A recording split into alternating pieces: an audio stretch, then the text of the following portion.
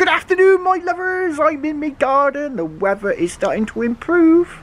I think I could be out metal detecting real soon. But everybody's been asking me in Wales, oh, LIDAR, where do we find it? It's rubbish. Well, I found a site. I found a site that's quite good. Temperamental, but good. So I'm going to show you now how you get this LIDAR and how you can download it and do all sorts of wonderful things with Welsh LIDAR. I've had quite a few people say, oh, Welsh LIDAR, it's rubbish, can't find anything in Wales for LIDAR. But I've got this site, I found this site. Now I've been using this site for a little while now, mostly for downloading LIDAR. So first of all, I'm going to show you what this LIDAR looks like before I download it. And then we have to go through the temperamental, because it is very temperamental to download LIDAR from this site, way of trying to set it up on QGIS. So it says display in viewer. Click there and it should open this form of LIDAR. Did it work? No, it didn't work. It didn't work that time. I must have I've gone onto the wrong one. Yeah, I think I need to scroll down somewhere down here. Here we go. Data this map is using 3. So we got LIDAR 1 meter resolution, and it was shot in 2022. We got DSM, DSM, and DSM. DSM I think stands for LIDAR with trees. So we've got multi-directional hill shade. So we'll go with hill shade first of all. It should pop up. Hopefully. It's loading. See the little circly thing going there, look. It's loading. There we go. So now if we click display in viewer, it should pop up with a nice little picture of the LIDAR, and it does. So we'll just click that box there, and down here it says expand. So we can expand it, and now we can zoom in on, I think this was 1 meter resolution. So you can see, you know, it's quite good. Zooming in, so you can see the trees, look, trees. Now I have downloaded LIDAR without trees. So because the way they make the LIDAR, it can zoom through the trees and pick up the ground, like I don't know if it's the odd beam between the leaves, but it can zoom right in. So it's a pretty good LIDAR. You know, it's getting more and more cleaner. You know, it's always handy to see through the trees, because you know there's a hollowed way in some. There might be hollowed ways in some of these trees. So which is a kind of medieval road. So you can zoom, you know, reasonably far in. So that's not too bad, is it? So we can zoom back out on that one, and obviously you can move around. Got to give it time to load. Now where is that Roman fortress? Down here somewhere. Now can we turn off the... Oh, what's going on there? No, don't want that. Layers. We can turn that off, right? Okay. So just click the little eye thing here, it turns it off, so you can find where you are first before you have to zoom in. So here are Caerleon, which is a Roman fortress, in here somewhere. Right. It's quite good that it shows you contours as well. So Caerleon, I think, is here. Where is the there's the amphitheatre. So if I turn it back on now, wait for it to load. There we go, it's loading. So this is the amphitheatre, which is like their version of Wembley Stadium. And we can, you know, there's bits that we can see in there. The odd little line here. Now the problem with this is it's rather static, isn't it? It's static. So what I like to do is I like to download it. But before we do that, we'll just go back. Go back again. And this one here, the multi-directional hill shade. which is it's a way of looking at lumps and bumps from different directions. So if we click on that one, is it going to load? Yeah, it did. So we can do the same again. Oh, who was that? Beans for breakfast. So yeah, we can turn that off. So we go and look at Carleon again. Caerphilly, Cumbran. I was in the TA at Cumbran, and at Caerphilly, Cardiff. Where's it gone? Where's Carleon gone? That's right here somewhere. There it is. So we look again at the amphitheatre. There it is, look. So we'll put that back on. So this is now multi-directional. See, now this is giving you a bit more surface. You can see a bit more on the surface than you could do last time. Let's get rid of that and click full screen. So you can see a bit more in the way of bumps now than you could before. So the multi-directional one is probably the best. I'll put all the link to these in the description, this page. You have to scroll down to the bottom to get it. You know, because they might update it at some point. So yeah, we got a car park here. Is that a car park? Possibly a car park. Is it loaded? Yeah. Not sure what that is. It's got a funny bank around the outside. Might be part of the Roman fortress for all I know. See all these bumps. That's, you know, if you ever go metal detecting, you get a field and it got all these bumps, like, you know, loads of uneven ground surface area. It usually means there's something there. So we can zoom out. You see it's loading quite slowly for some reason. Hopefully I haven't got too many pages open. Let's get rid of these two. Right, yeah, I might quicken it up. Right, so we'll put back to display on map. Now over here you see these like 3 lines. If you click there, and then where it says export raster data, it's kind of like the wrong thing to say really, isn't it? Export. It should say download raster data, not export. That got me quite confused, that then. So you click on export raster data, then you click the little thing there, little magnifying glass. You get these drop down lists. So first of all, I'd write DTM because that, you know, gets rid of the trees. Resolution. Now the problem with you know, if you put it on 25 meter resolution and you look for downloads, you get these like hundreds of these things here.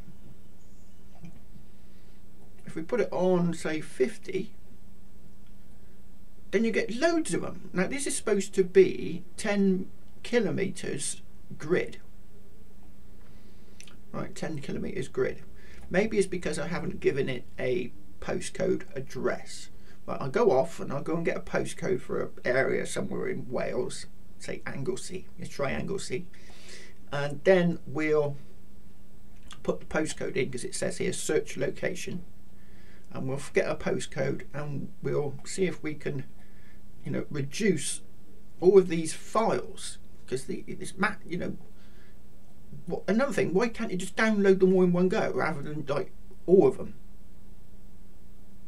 See, now, like I said, downloading this LIDAR is temperamental, to say the least. Even downloading it's tricky. Trying to open it on QGIS is even more tricky. So I'll go off and I'll find a nice postcode somewhere on Anglesey, and we'll see if we can then download the data. Right, so I got a postcode. I just went for the centre of Anglesey.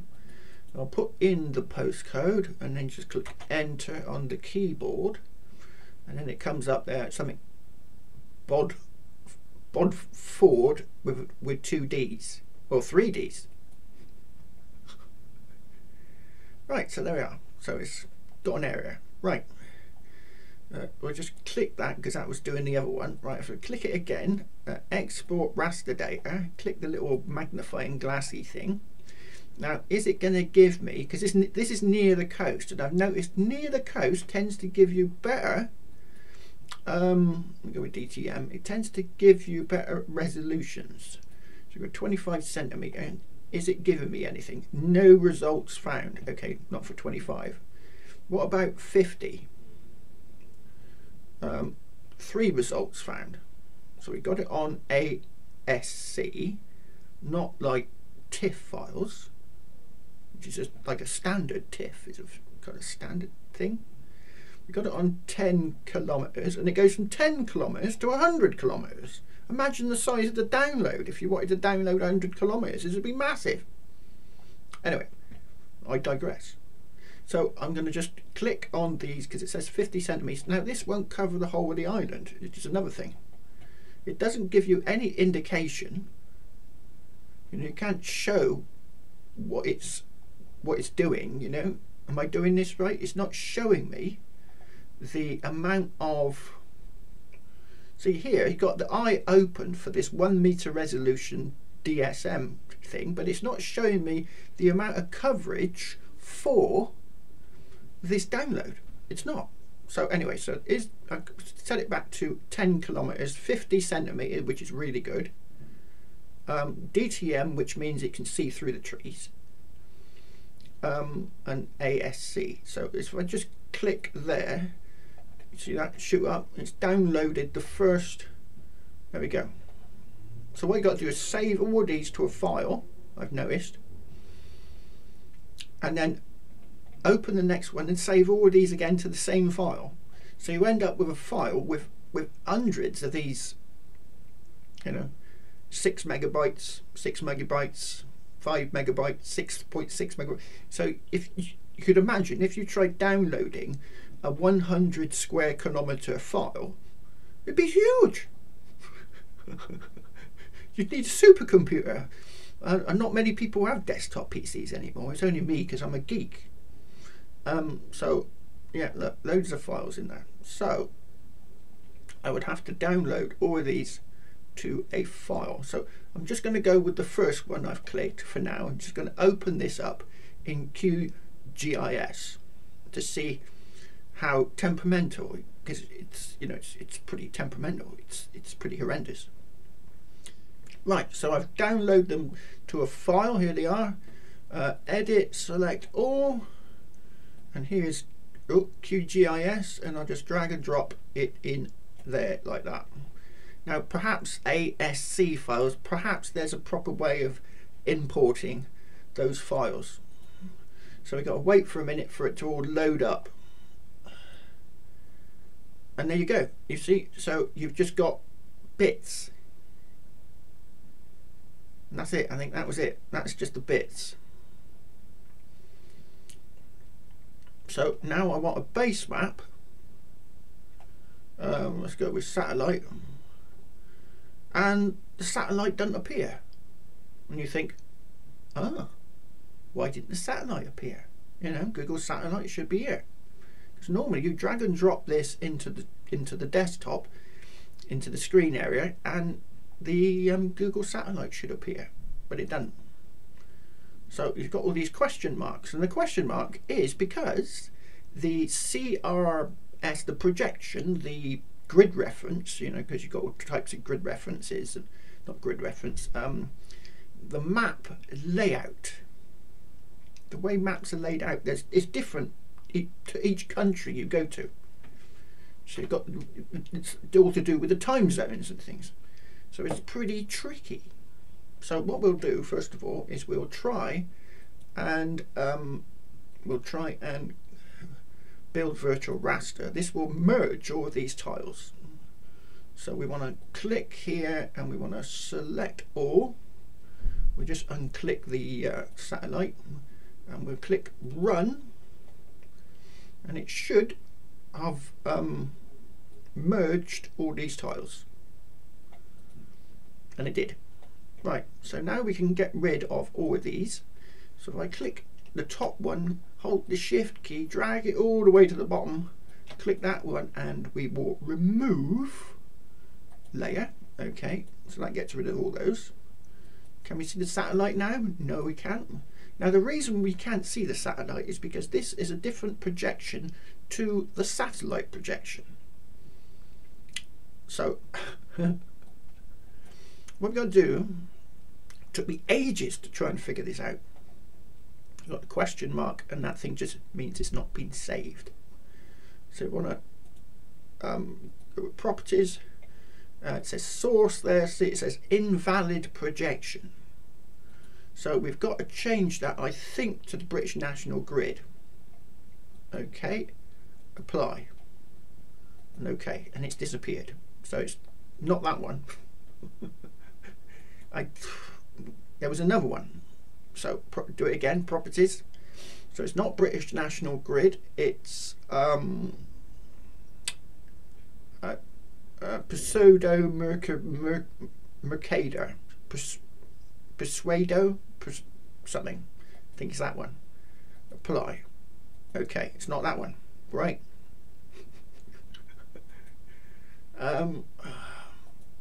Again, let's try project. It might be this one. It's that one. Right. So I've had to change the time zone. I think it's the best way to describe it. So will the map appear now? No, it won't. Right. So now it's got to be a better way. Perhaps the CRS file. There is a way of importing it where it does properly work. Right, so if I now export that, I will export this to a file. I think I export this to a file, and then I save it in a file, and then I bring it back into another project, QGIS project, and I think that worked last time I did that. You can see how difficult it is. It's really tricky to understand how this works. Layer CRS, CRS, project CRS from layer. What does that mean? Can I get the map on now? No. Yeah. Oh, I think what I did last time was I save this to a file, and then I bring in a map, and then I drag and drop this back onto the into the canvas. So I will save this now, and I will get back to you once I've done that. So now I've gone back to, I'm going to bring up a base map. Google Satellite, it should appear. There we go. So we got satellite. We'll zoom into Anglesey. There it is, and I'll go and grab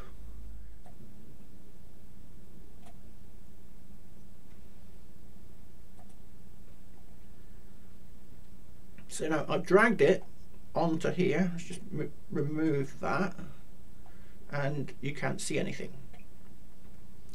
Right, so now we've got to change the projection again. I think now we can change it to British National Grid. Okay, apply, okay, and there it is. Huh. It must be CRS. There might be a way of importing CRS without all this aggro. So here's the spot, look, there it is, projected over the landscape, and then it's just a matter of properties, changing the symbology to hillshade. We'll take that up to 20.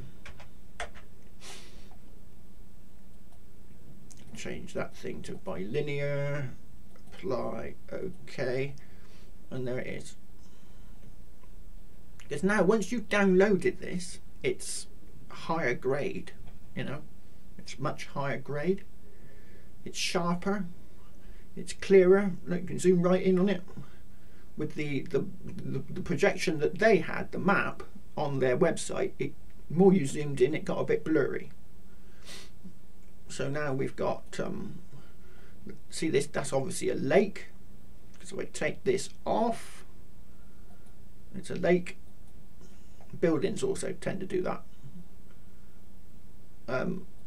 So yeah, it's a nice clear, it's a town. It's a nice clean and clear projection.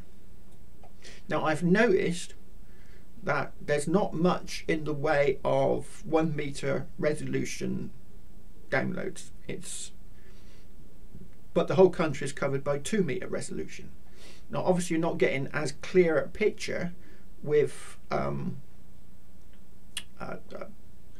2 meter resolution. 1 is better, 25 is fantastic, but there's not much of that.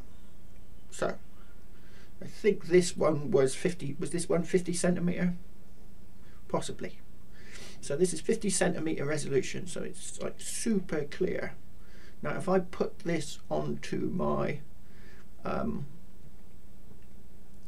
not that one, this one up here, click, slope, double click, just run it, and it should turn this into this is the slope algorithm. Close, don't need that anymore, and we've got the slope algorithm. We go with properties and we'll reduce that to 10, apply, okay. See, now the slope algorithm is not visible either, so now we have to go back to properties. We have to change the source, the projection, to British National Grid. There we go. Now slope is a lot like geophysics. It's the closest thing to geophysics, I think. So it can see an awful, you can almost see you can almost see under the ground with slope. It's really good. So you can see all sorts of mining or whatever has been going on here. You know, it can virtually see this thing here. What is that? It looks like very steep sides and a flat bit in the middle. So if we turn that off, you can see it looks like a bit of a hill, and on satellite it is a bit of a bump. So this landscape is covered in bumps.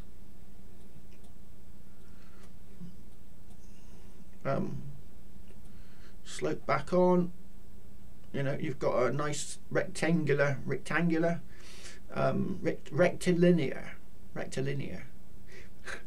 feature here.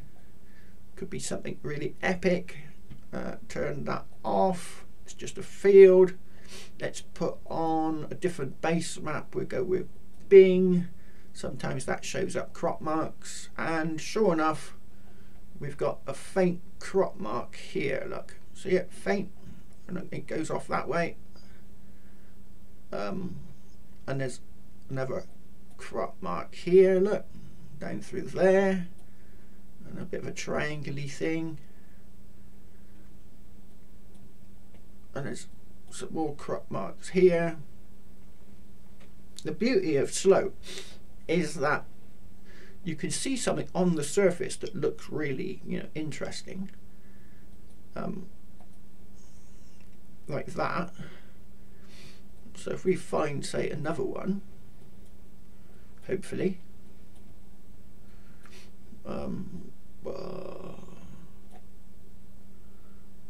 there's a bit of ground disturbance in there. We put on the Bing, and sure enough there is some crop marks in there.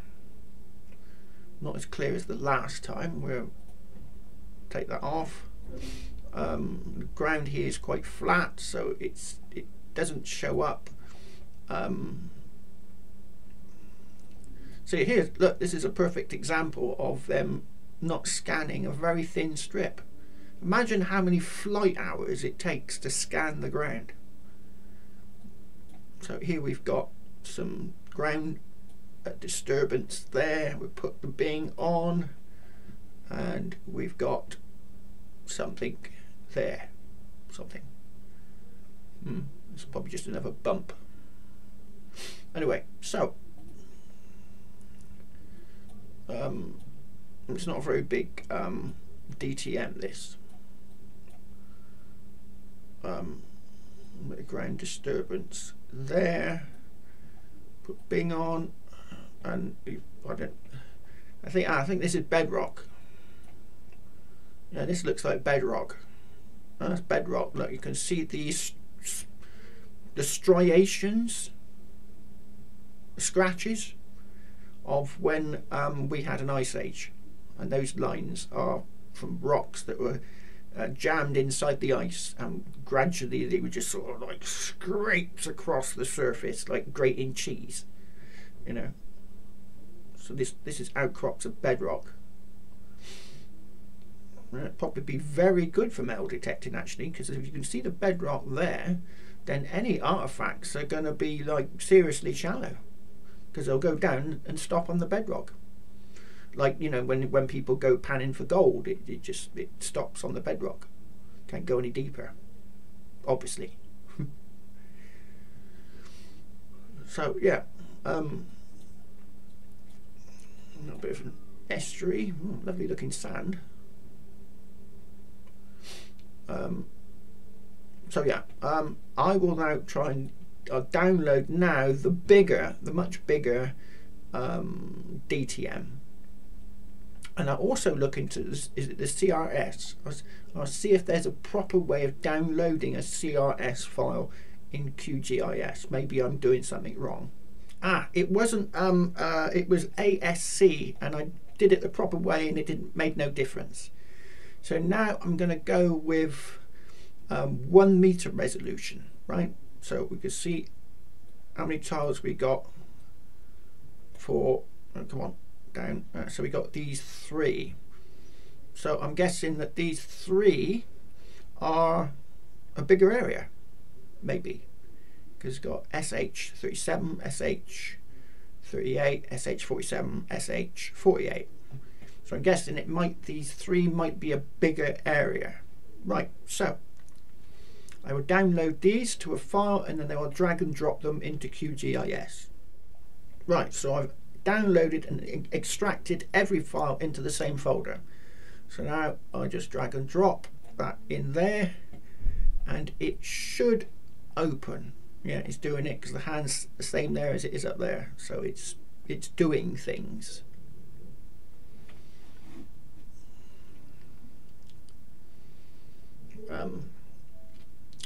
Kind of slowly. I'll get back to you when it's finally done it. Right, it's finally done it, and as you can see, there's lots of tiles, but again, it's not complete coverage. This is 1 meter resolution. So I'm guessing they're probably doing it, but it's taking a long time for them to do it. Now, I'm not going to go into merging all this together, because the 2 meter resolution pretty much covers the whole of the country. Country? Yeah, Wales. Is it a country? Yeah. Devolution. Now, if they hadn't gone for devolution, then it would have been the same for England as it is for Wales, and they would have had a much better coverage. A nice 1 meter resolution, but they went for their devolution, so you know, that's their problem. But you know, should we have gone for Brexit? Oh, I'm getting to politics. So I'll avoid politics. But look, you can see it loading up. It's a big file, to say the least. Now, did it get my postcode? I wonder. So yeah, it's a pretty big file. Now, what I'm going to do from now on is all of my videos that I do like this, I'm going to put them on my Patreon page. So if you want to see me doing things like this, I will I'll do the video and I'll put them on Patreon, all of my sort of georeferencing, and then all of the getting hold of all of the shape files and things like that, you know, because I could do with some more patrons. So yeah, this is what I'm going to be doing from now on. So I hope you enjoyed this video. But it's, like I said, it's tricky because it's giving me these question marks, look, again. So I'd have to merge all of these tiles together and then go through that rigmarole of trying to work out what CRS, that's the projection, you should be using. And then you have to kind of constantly sort of juggle it. It's like juggling, trying to get it to work. It's not like this for England. It's much simpler. So yeah, there's the different types of things that you can do, and it's worth looking through, because I go back and then we scroll back to this and go back again. There are lots of other kinds of projections they do, other things. So this is just LIDAR, it's a data catalogue. See, this one says maps, rainfall average figures, boundary information. You can download boundary, you can download historical boundaries. I've downloaded historical boundaries, you know, a bit like English 100 boundaries, and there's all sorts of interesting. So if I put in, like, up here and I tap in historic,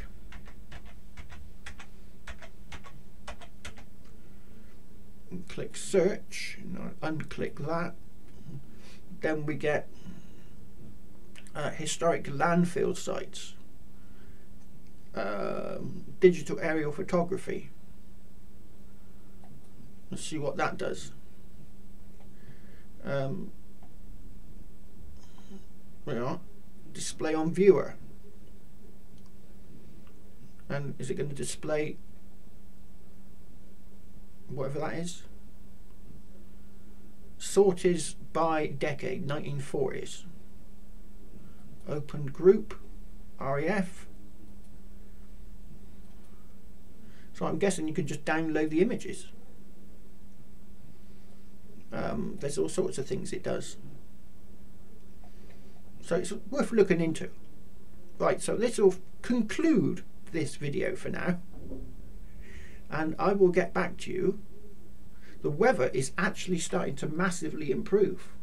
It's getting a bit warmer, so I might be metal detecting this week, because the weather, one time it was just piddling down with rain, and then it went absolutely freezing cold, and now I reckon this is the first day of spring. Cheers!